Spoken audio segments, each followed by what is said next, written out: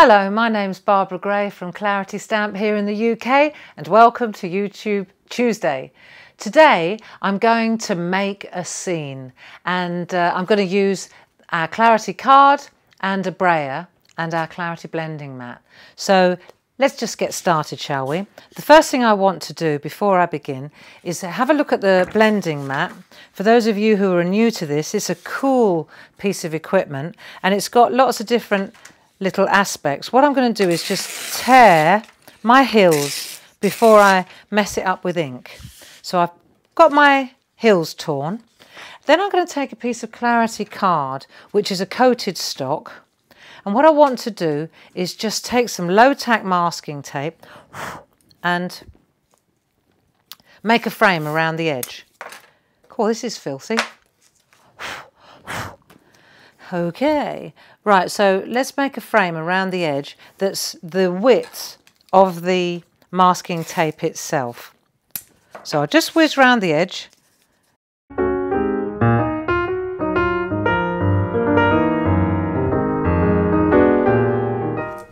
Right, and once we've got our frame worked out, then the next thing I want to do is add a moon. So I'm going to go to our Clarity moon masks and I'm going to use the large moon. I want a big dramatic moon here. So I'm just going to de-tack it a little bit because I'm working on coated stock and I want to just add my moon to the picture about there. Okie dokie. Right, next step. I want to put an undercoat of juniper. Juniper's a really nice colour from Adirondack. And I'm going to just use a light green ink pad and have a look at how I actually ink up the brayer, and you'll notice that I'm just inking up the brayer, not on the edges. This is really key. So I'm just inking up here and I'm going to show you how to do a really nice, almost like an airbrushed sky. So what we want to do, I'm going to stand up for this, I'm just going to add my green there, like so. You can barely see it, but you'll see in a moment I'm going to run over the card backwards and forwards like this and add my colour. Okay, and then I'm going to go back into my mat and add a little more. So even though you can't hardly see it, it is definitely showing. Look, you can see it here.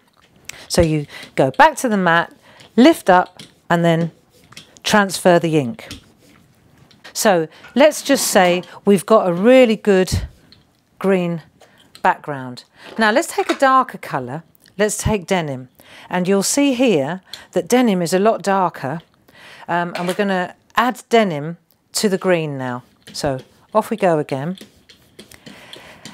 And then we'll transfer the colour. And you'll see immediately by going backwards and forwards, it changes the colour beautifully. Okay, so there's the sky. Right, now, if I wanted to make that darker, again, I can go back in and just add a bit more depth. Okay, I reckon that'll do nicely. Good. But the whole idea is it looks airbrushed simply because I didn't have any ink on this end. This is the key. If I was right-handed, the whole thing would turn around. I'd put the mat over here and I'd just mirror image the whole thing. This edge would have to be clean and I'd come in from that angle. So because I'm left-handed, I'm working to my left. So if you're right-handed, then you just turn the whole thing round. Good. So now I've done that, the next thing I want to do is take a look at the land. Right, remember I tore the hills at the beginning? So what I want to do next is take a bit more of the blue, the denim. Let's reload the denim a bit. Right, I think that's a good idea. And then I think what I want to do is add a little bit more of the juniper. Forgive me for going straight into the juniper with the blue. I know, but I want to change the colour a bit, bluey green. That's more like it. It's called a blending mat for a reason. Right, so turn this round, and what I want to do is make three hills. Let me just check this out. Right, that's the first one, like so. Right, This is going to be the first one, and then we'll just build it up from there. So I've covered up everything. This is the darkest one. So most of the ink now here, right? So just go backwards and forwards and backwards and forwards. See, we can add a bit more. There, make that bond darker. Okay, nice. Now, let's lift this up and let's make another hill somewhere else, like there. Okay, so we'll lift another, put that one there. This is going to be lighter, obviously. So we'll do that. And then we've got a really light one at the back. So let's just move the hills like so now. And we'll just go over the top. And you just go backwards and forwards and backwards and forwards. Let's check. Yeah, there you go. So you've got all three hills, you see. Easy. And they're in place. Now let's remove the moon. Just get your fingernail in there gently. Yeah. Okay, just a minute. There we are. So then peel that off. We've got a lovely cracking moon. Then we can put this one back on its home base for another day. Flatten that a bit again. Cool. Right, now let's have a look. The thing to do next is polish this. Because we worked with Clarity Card, now's the time that we could polish this well. So it's already dry, and we're just going to buff this lovely coated stock. So let's just polish this work now, and at the same time you'll see it comes up like glass. Okay, so let's just do that. Good. Okay, so the next thing I want to do is take into the stamps. Now this time, let's just add a little bit more blue and a little bit more green to the blending mat. Because what I want to do, let's just spread those out. See, now if I don't lift my brayer, it doesn't blend properly. So you need to just lift your brayer to get the ink into the pores. That's it. It's not the brayer I'm interested in now.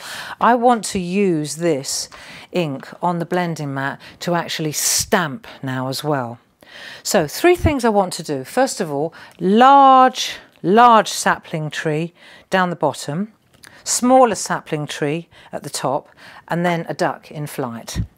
So I'm going to use my ink on here. Let's have a look. I don't want it so dark, you see. So I'm going to actually use the ink off the mat. I reckon that will work well.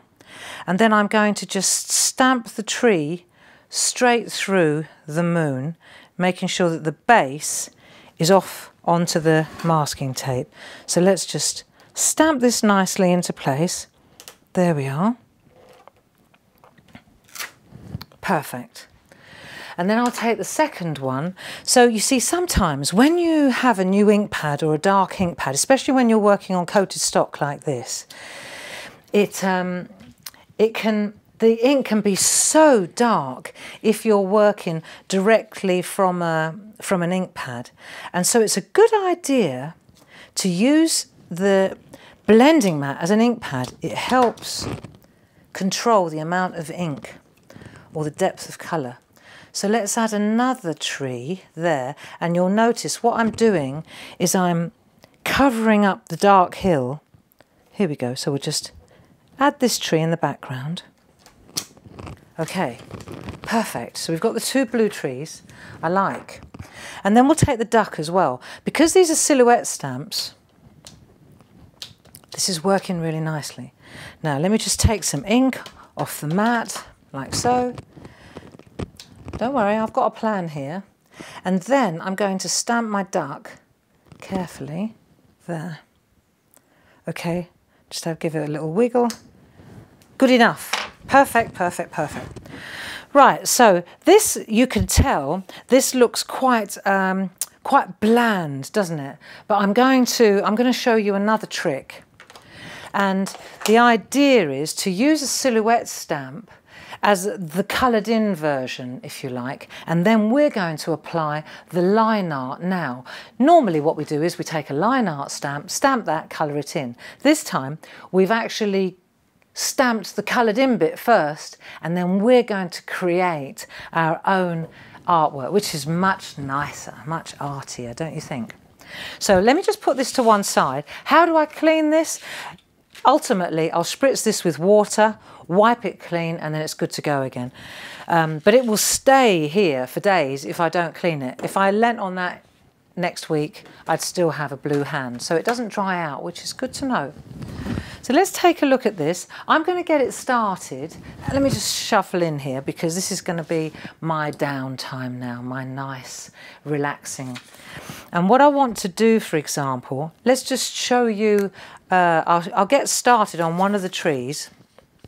I'm using a little black Micron pen. And then once I get started, then I'm just going to spend as long as it takes and you can listen to some lovely relaxing music. But first of all, let me just show you what we're going to do. For example, on the tree now, every single leaf I'm going to outline, you see. So it's a form of really focused doodling, isn't it?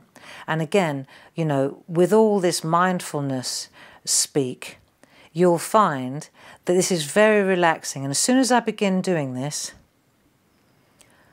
my shoulders relax, I start speaking more slowly. I'm very focused on the nib of the pen. It works really nicely. So I'm just going to go around here like so. And then each leaf, I'm going to give a vein as well. Now, looking at the bird, let's take a look at the duck, because this is really he's the key character, isn't he? So let's do him now, and then I'll go back to the trees. So I'm going to outline the duck very carefully, and then I'll figure out, once I've done the outline, I'll figure out what I'm doing on the inside. See, now that to me is actually important that I come through there, because that will show me that wing. There we are, over we go. So as far as this wing goes, I would suggest that I probably want to come down like so. You see, the thing about all of this kind of doodling and focused Zentangle, if you want to call it that, is that you have to break down larger pieces like this duck into smaller elements. And then it becomes really easy to do. Now, I'm one of those people who really feels that when I doodle or I add a tangle, it needs to be logical for me. So, for example, what I'm doing now, while I'm doing the feathers, is I'm actually creating proper feathers. And for shadow or for depth, if I wanted to, let me just add a few tail feathers here. You see, it's logical what I'm doing. And I'm going to colour in his beak. And then for shadow, very often the nicest way to apply shadow is just with dots, like this. It's almost like a dot matrix. So here, for example, this wing is behind the other wing. So if I add a couple of dots here, see, then it looks as if it's in the background. So what I'm going to do now is just spend a little time doing this, and I'd like you to go and put the kettle on, enjoy a cup of tea, and listen to some pleasant music while I finish the picture for you. I'll see you on the other side.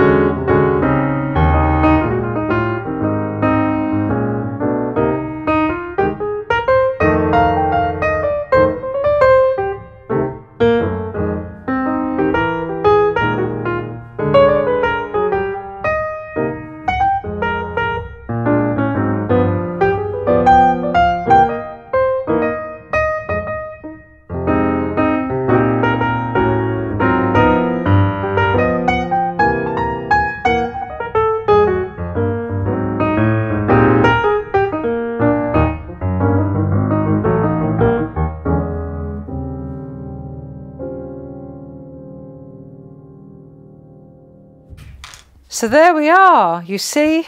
Oh, my neck.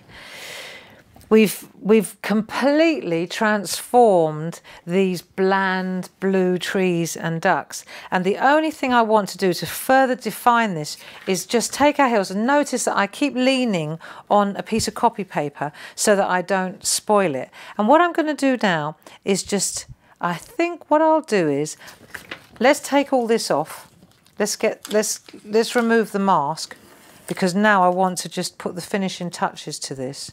So I'm just going to carefully peel the masking tape off. I would suggest that we always peel away from the corners so that we don't catch the top surface of the card and then rip it. Okay, so we'll get rid of that. Now what I'm going to do is take my to lean on, and I just want to, let's just gently go across here. I want to further enhance this, and I know this makes it quite stylized, but it's quite a nice graphic look. So we're just going to go into the hills like so, and again exactly where the brayer did the work for us with the torn paper, and that way we can just add, there we go, catch the bottom of the tree, jiggle, jiggle, jiggle, like so. And then my suggestion is that down in this lower, let's do some more furrows, said the farmer. There we are, look, we'll just jiggle through here. Nice. And then as it comes down towards the front, so it's tighter here, and it creates that illusion, look, that the front is closer. There we are, dead easy really. So jiggle, jiggle, jiggle. We've got our furrows in place for our fields. I'll leave those two like so. And then the last thing I'm going to do is just work my way round. So, for example, I'll start here and I'll just jiggle all the way around like an old photograph, just like a décollage, you see, and I catch the bits that I'm doing. And you just keep your eye on the road ahead, and round you go.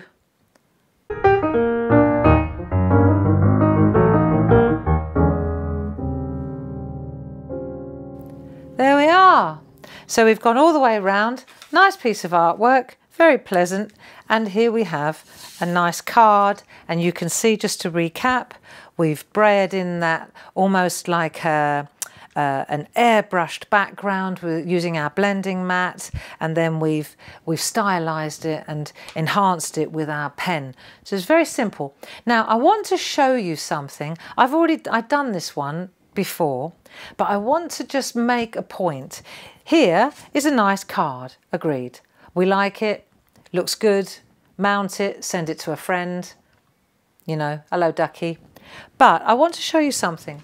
I take the same card and I mount it and I put it in a frame.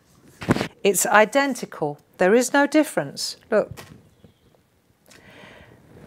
if you make things to sell, then I would suggest that you can probably, having invested in the frame and the glass as well, I would suggest that you probably make a lot more money selling this than you would selling a card. So if you do want some return on your investment, same time invested, but how lovely does it look in a frame? And the other thing that I wanted to point out was, you know, when we make our art, this comes from, I put it up on my wall in my house because I liked it so much. And I own it, you know, I've owned my artwork. I've put my signature on it, I've put it behind glass, and I'm celebrating it and I'm hanging it on the wall. And I think it's about time we started owning our artwork, yeah? So sign it, own it, and if you can, sell it. Brilliant. We'll call that the SOS move. So there we are. Just another little blog from Clarity Stamps here in the UK. If you have time, do go and visit my blog, barbaragrayblog.blogspot.com. I did a step-by-step if you'd like to see that. There's a link on here. And you can actually see a slide by slide or a photo by photo, step by step for this particular project. And why don't you subscribe to this channel? It would be lovely to see you every week, and I shall see you next week. Bye-bye now.